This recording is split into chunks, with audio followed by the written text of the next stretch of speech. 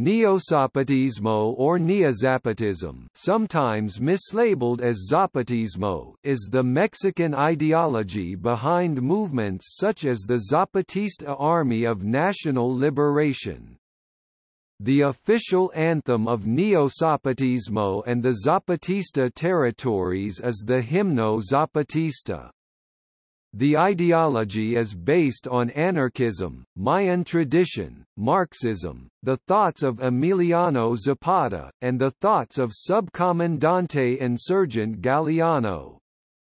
Neozapatismo is the ideology of the Zapatistas, who govern a large territory in Chiapas and have since the beginning of the Chiapas conflict.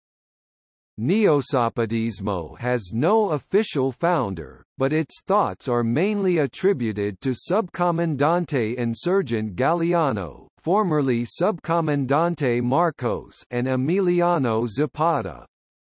The Neozapatista ideology is believed to be derived largely from libertarian socialism, libertarian Marxism including autonomism, social anarchism, anarcho-communism, anarcho-collectivism, anarcho-syndicalism, communalism, direct democracy, and radical democracy.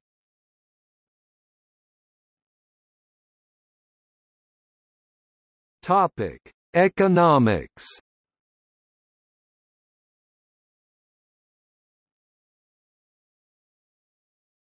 Topic: Agrarianism. Emiliano Zapata, the man of which Neozapatismo is named after, was a strong agrarianist in Mexico. He personally led rebels against the Mexican government in order to redistribute plantation land to the farm workers.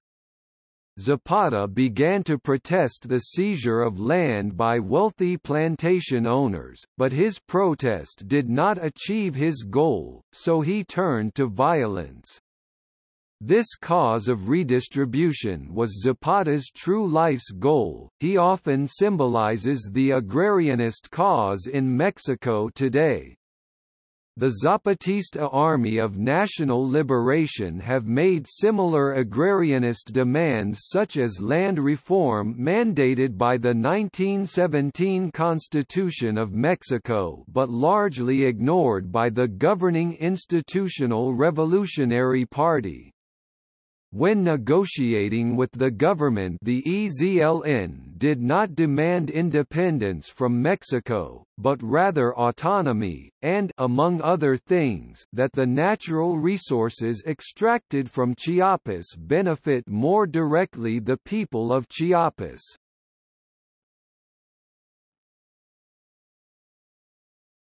Topic: Libertarian socialism. Neozapatismo often relies on left-wing economic theories. The most well-known concept of Neozapatismo is its opposition to capitalist globalization.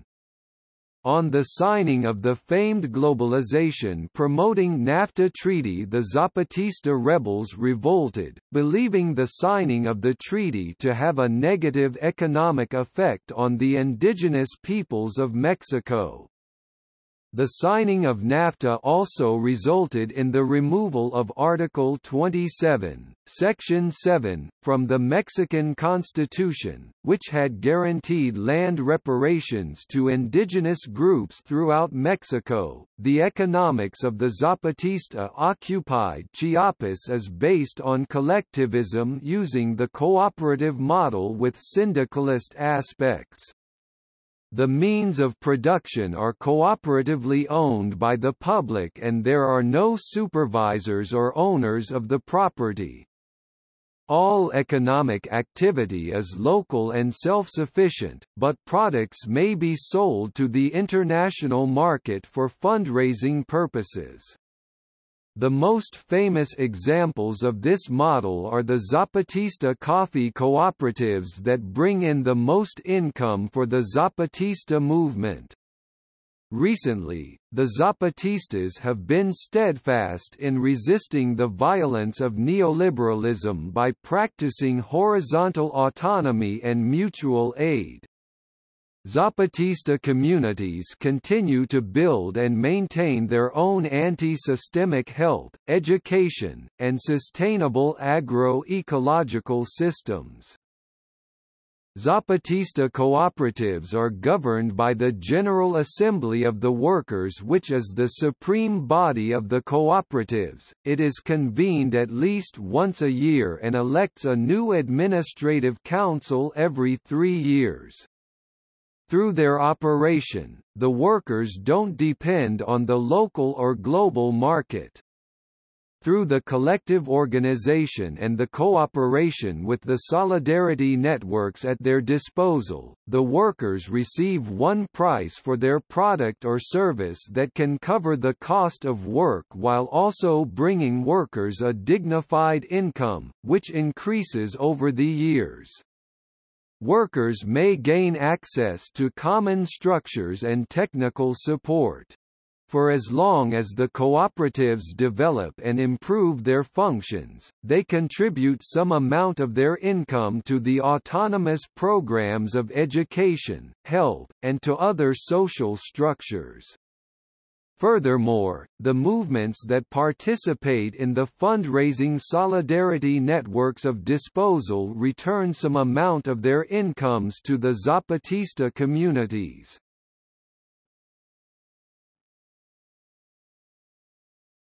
Topic: Theory of capitalism.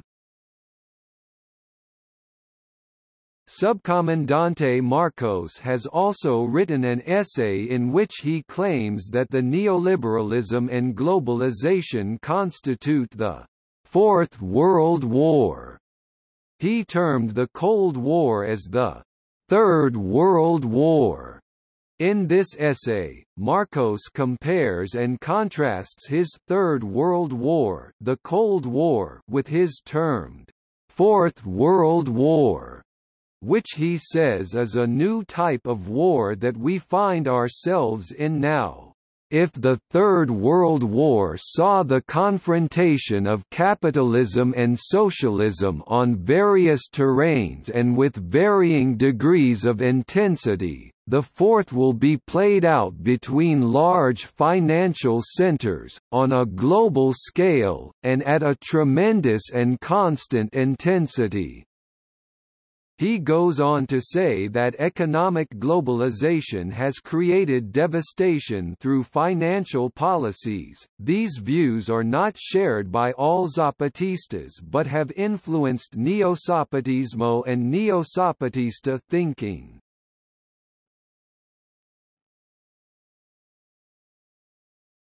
Topic: Political organization.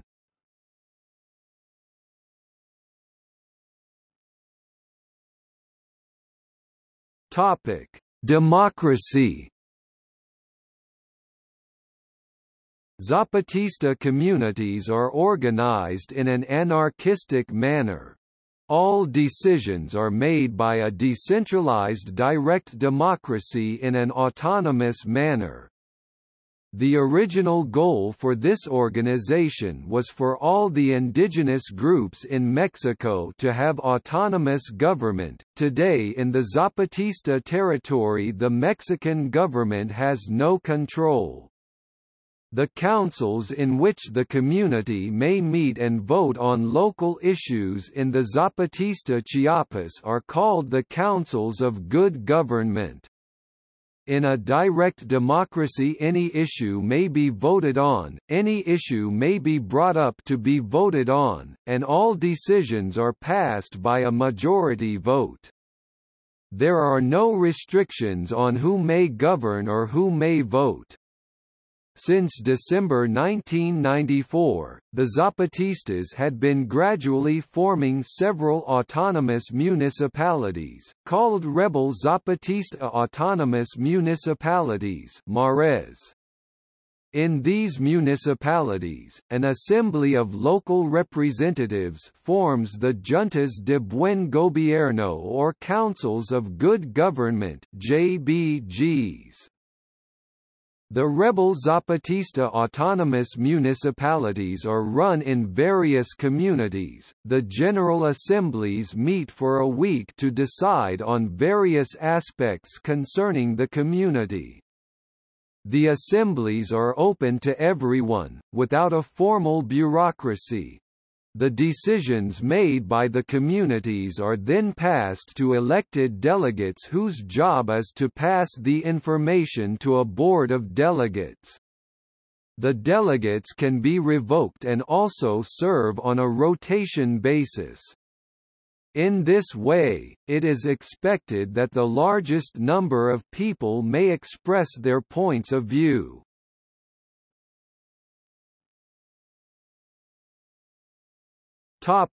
Unorganization. Any military commanders within the movement have no actual power, they may not force anyone to do anything. Military leaders only serve as revolutionary vanguards, to educate those unaware of the movement and to fight for the movement. Some commanders are simply spokespeople for the movement. Some of the more famed spokespeople like Marcos are only characters whose public statements are controlled and decided by the leading activists' consensus. If any soldiers of the Zapatista movement act in a brutal or unjust manner, the Zapatistas allow others to act against that soldier. No member of Zapatista forces has any real power over another.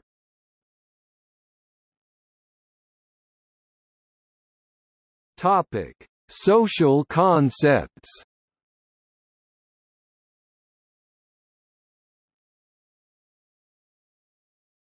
Topic: Feminism.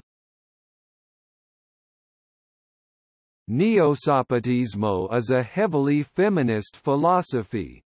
Women are viewed as equals to men, and some women such as Comandante Ramona and Subcomandante Elisa were leaders in the Zapatista movement.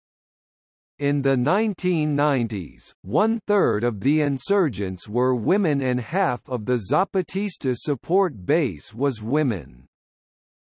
Even though feminism is seen as a result of westernization, indigenous Mayan women have struggled to draw on and navigate Western ideologies while preserving and attempting to reclaim some indigenous traditions,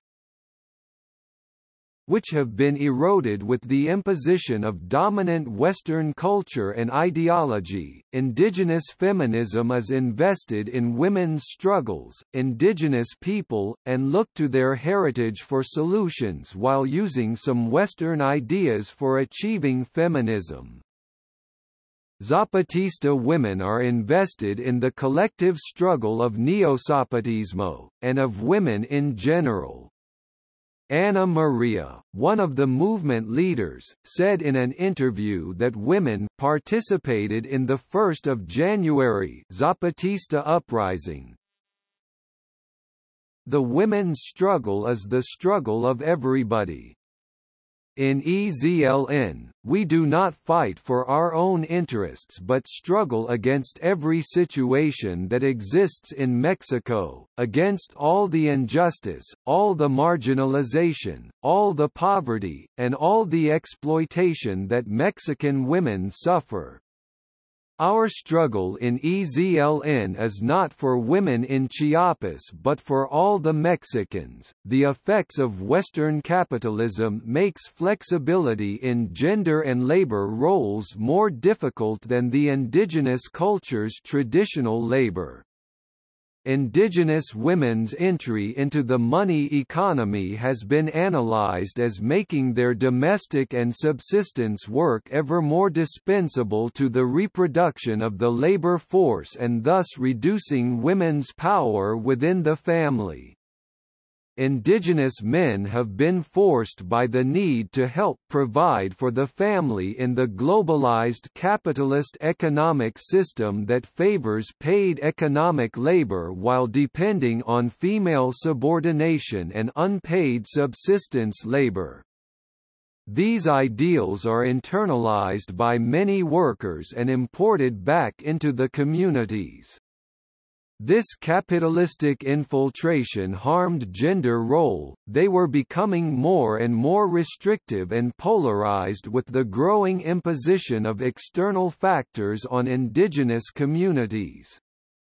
Ever since the arrival of the Europeans and their clear distinction in the views of feminine home makers and masculine laborers.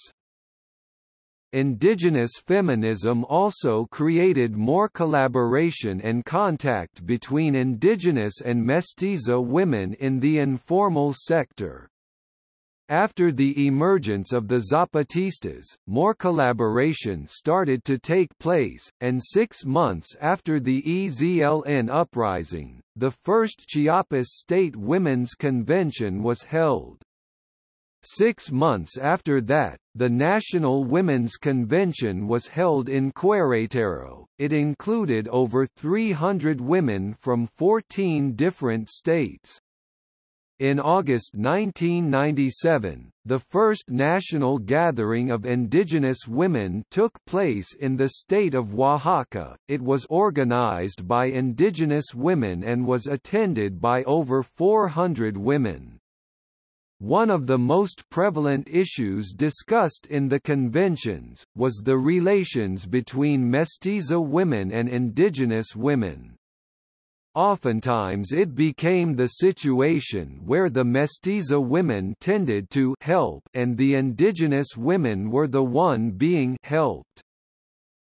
The Zapatistas movement was the first time a guerrilla movement held women's liberation as part of the goal for the uprising.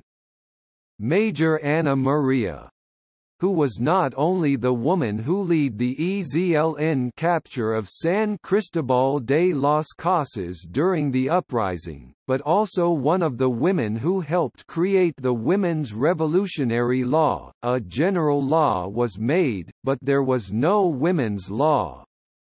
And so we protested and said that there has to be a women's law when we make our demands.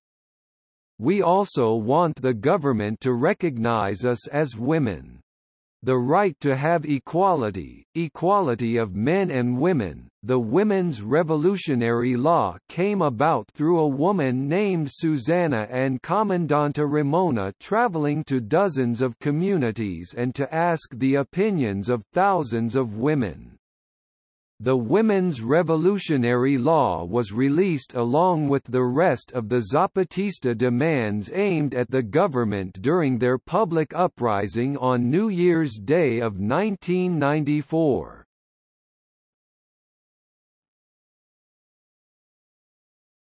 Topic: Women's Revolutionary Law.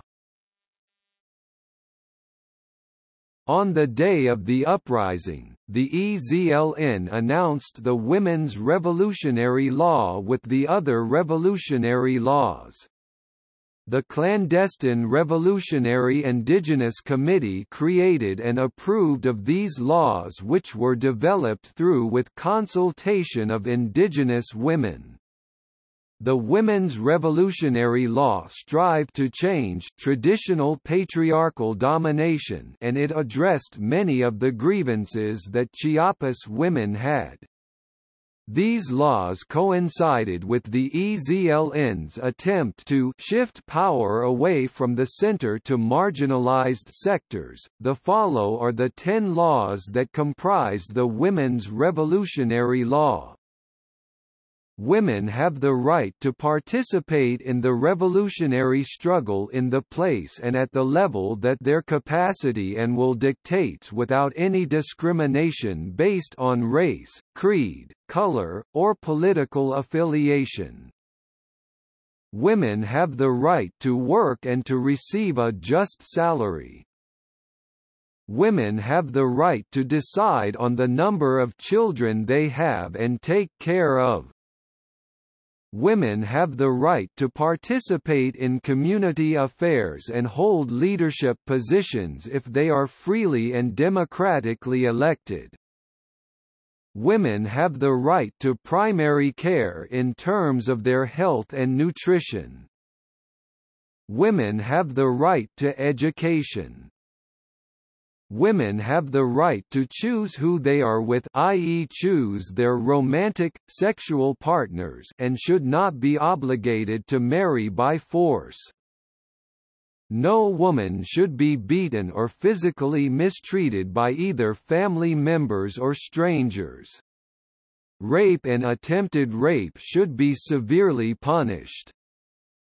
Women can hold leadership positions in the organization and hold military rank in the Revolutionary Armed Forces.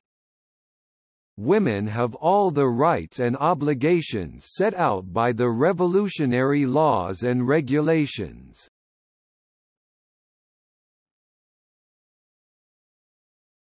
Topic: Postcolonialism. Zapatismo focuses heavily on postcolonialism, specifically postcolonial gaze. First referred to by Edward Said as Orientalism.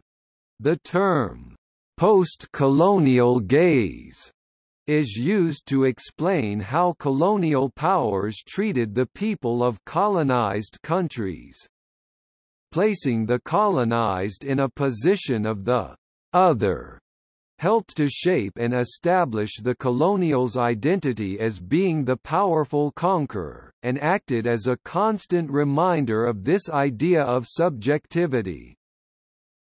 The theory of postcolonial gaze studies the impacts of colonization on formerly colonized peoples and how these peoples overcome past colonial discrimination and marginalization by colonialists and their descendants.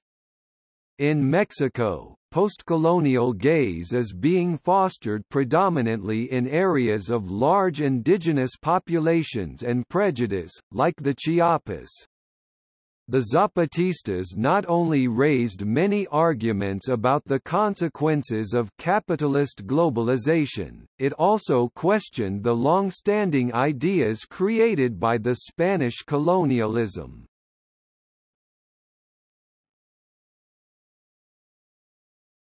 Topic: Cultural concepts. The Zapatista are famous for their armed revolt against globalization in their uprising, starting the Chiapas conflict. After the revolt, the Zapatista-controlled territory was mainly isolated from the rest of Mexico. The Zapatistas dislike the continuous pressure of modern technology on their people, preferring instead slow advancements. Most of the locals speak in pre-Columbian languages indigenous to the area, rejecting the Spanish languages spread across the world. The Zapatistas teach local indigenous Mayan culture and practices. Official Mexican schools are criticized as not teaching Mayan heritage or indigenous languages, while teaching of Zapatista evils and beating Zapatista children. In Zapatista schools, the history of the Spanish colonization is taught with the history of the Celtal, and the values of individualism, competition, consumerism and private property are seriously questioned and replaced with values like the community and solidarity.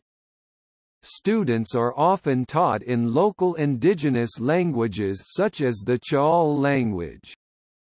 Although locals' culture is held in a prideful light, the Zapatistas are quick to criticize and change culture to fit more leftist ideals.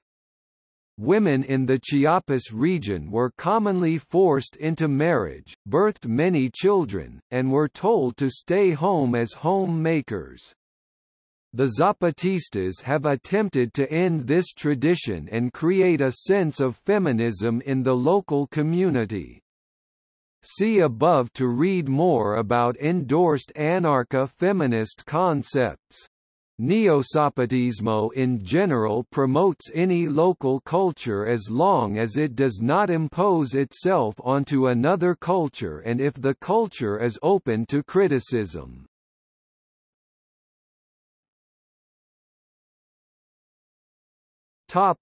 Internationalist concepts.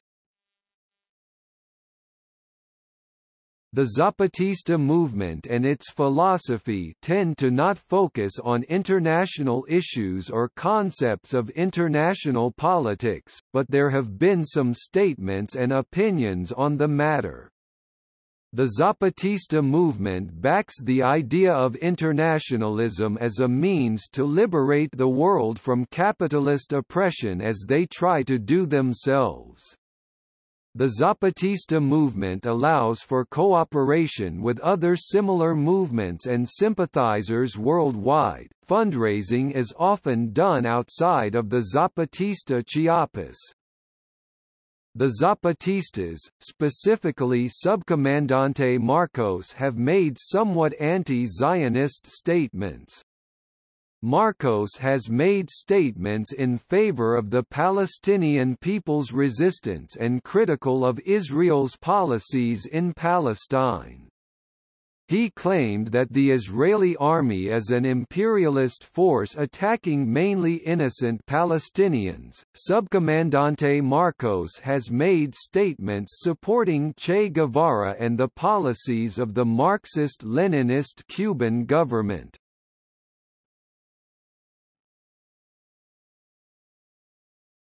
Topic: Activist philosophy.